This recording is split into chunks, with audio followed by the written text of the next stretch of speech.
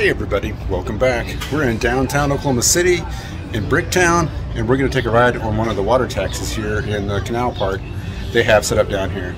So let's go check it out. Cause us to bump around a little bit. I've been here 6 years, guys. I've done just about 3,300 tours. I'm hearing my 3,300, but we all bump through here. You cannot get this through here without bumping, so don't expect perfection. Just going along for the ride. Oh, there it is. Oh my goodness. I do have to duck. Normally I don't, but when I'm wearing this thing, I gotta duck there. So basically, the story of the canal, I've worked here long enough, I've whittled it down to 4 words, and you'll get the gist, I promise. We copied San Antonio. You know, thank you. That's the goal for that. But we did. You don't have to reinvent the wheel if you need to bring vibrancy and life to an abandoned district of your city that people are afraid to go in. In 1993 and 1998, and we raised $356 million. So that's how we got the canal. And yeah, these old buildings are now like 80% occupied when it's before the canal, before 19. That's kind of how we got that. And we also got the $35 million baseball stadium with the money, as well as the library. The library is named after the mayor that got the sales tax passed, former DAP miner, less than a third of a mile behind us, where we were attacked by a horrible terrorist, and 168 people lost their lives. So we were getting a lot of tourism following the bombing, which is not good, because the only reason people are visiting your city is to see what happened. It's not about you, it's about what happened to you. It motivated us to make the mass projects as successful as they were, and Ron Norick, we can be thankful for that guy for really having the vision and carrying us through, like in our darkest hour. Very Winston Churchill kind of life. I know, pretty serious. Hopefully the food's good. I can't hear you a little hard, I'm sorry. One little detail about this that you kind of need to be where we are sitting straight and where the balconies are, that was actually where you would drive your car or whatever. And so this thing was made in 54 weeks. But an excavation was done at that point in time. So really, like a lot of construction projects, on the side of the boat, and they got, the Lone Star State there. And then also the windows are meant to be the Alamo, because this thing is called the Fiesta boat. So it's quite literally the party boat made for San Antonio, Texas.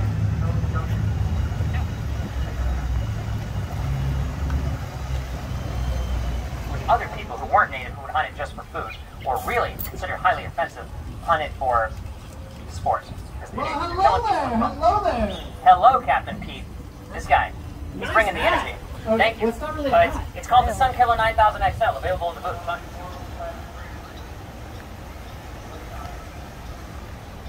Right now, okay, this is only boat number 4. And the last boat was okay, but not great, so I need to, have a good. That's the home office of Sonic on the left, and it's not as easy to see on the side that I'm on right now because the canopy's blocking it.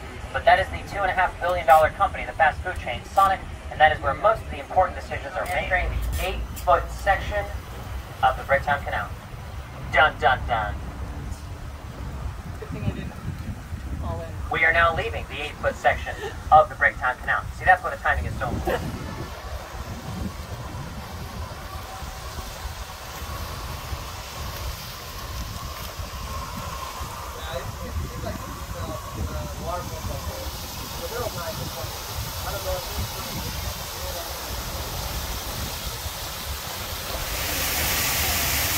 Very good. It's getting a little windy. I might get carried away like Mary Poppins. Okay, if I leave, I need somebody to jump in here and take over the boat. I think we're okay. That does not mean there were not non-native people living here, but generally it was like missionaries or Christians or something like that. They were temporarily residing here. They did not own this. This was not theirs. They didn't have citizenship. They didn't have certain rights that a citizen would have. Stonebridge style. But it's pretty beautiful to look at, guys. We're going to take it back to the spring of 1889 for the world's biggest horse race with 50,000 people, although only 45 statues. We're going back to the west.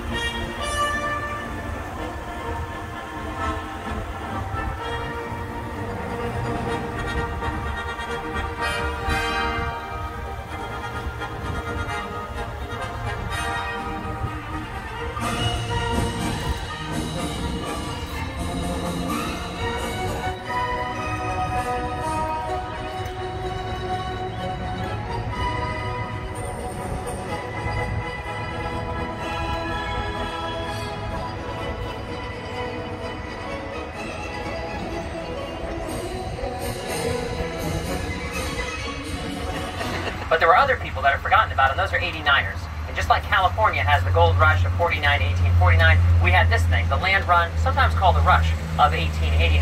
And these guys up boomer was not a verb, it was a noun. It was describing people that were trying to live here, setting up boom towns. And generally boom towns kind of refer to like oil and gas, stuff like that, especially around here. But this didn't have anything to do with that. This was just communities that were thriving, and basically nothing was illegal.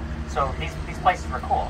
And at one point, what is now Oklahoma City was called Ewing, after one of the people that was a boomer who was like, so that is a population spike. Just unfathomable, but it happened.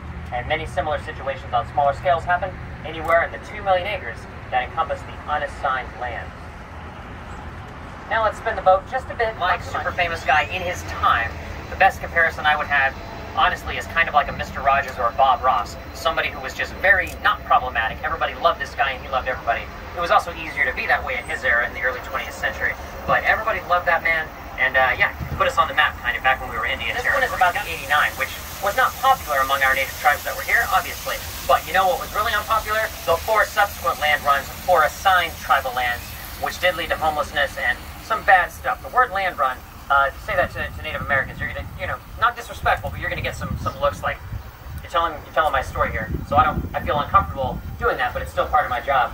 But the term land run, the 5 land runs that happened, 4 of them were for assigned lands, and that was quite literally the stereotype of government taking land from natives and giving it to other people. That's valid. The 89 was different. How you guys doing? You guys doing good? Pablo's pretty good. I mean, he's not, you know. Daddy. Nice. I'm sorry. I had to buy it. Why buy a regular fan when you can buy a daddy fan? Do what?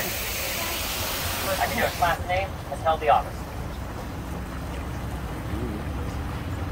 Yeah? Yes, it is Teddy Roosevelt. Good job, Minnesota.